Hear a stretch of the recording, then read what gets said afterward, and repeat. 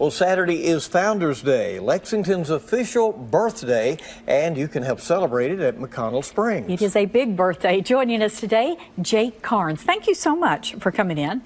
Why do we have this need to celebrate Founders Day?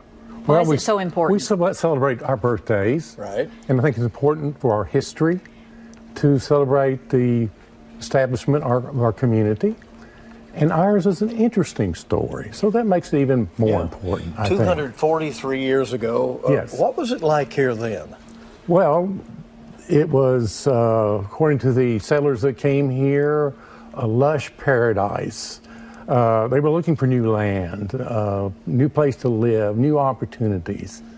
And so many came through the mountains, the virgin forest.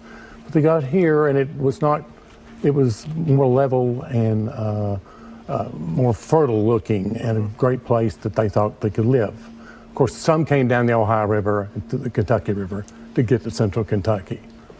How did we get the name Lexington? It's a long story. I'll make it short. William McConnell and a party of surveyors were here looking at the land, and they were discussing at some point, what are we going to name this place? What are we going to name this area? There were several suggestions, but they had just gotten word that there had been the Battle of Lexington. Now, I said just gotten the word. Battle of Lexington was April 19th, 1775. News we didn't have travel internet. quite the same We didn't way. have Channel 27. That's true. So it was more like the first week of June. But someone said, let's name it Lexington.